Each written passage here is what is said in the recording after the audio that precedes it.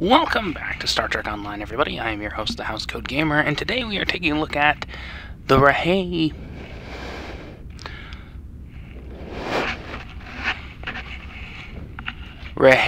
apparently. Class Warbird. This is the most recent Warbird to be introduced in the game, and it's very surprisingly minimalistic.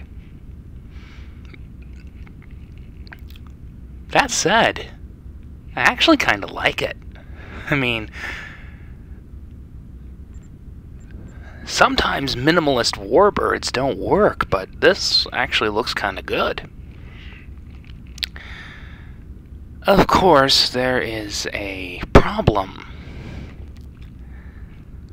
And it is a common problem.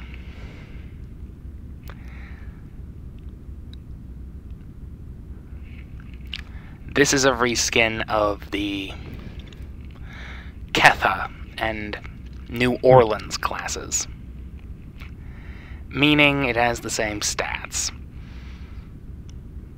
Silver lining, though, it does have a singularity core and cloaking device. Yeah, I'm sorry, I just don't have any enthusiasm for a ship that's a clone, but I really, really, really like the design. Functional,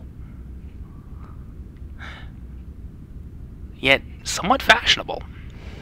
I mean, it just fits. And I like it.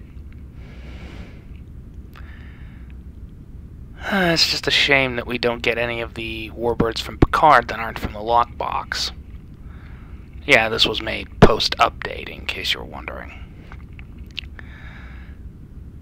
But yeah, this is the Romulan New Orleans, and it doesn't have any lore, even though it really does look like it belongs in the Romulan fleet. Head kind of looks like it comes from the Recon class, but probably the same size as the New Orleans class. I guess we'll find out. Rather, I will find out, because I haven't had the chance to play with this ship yet.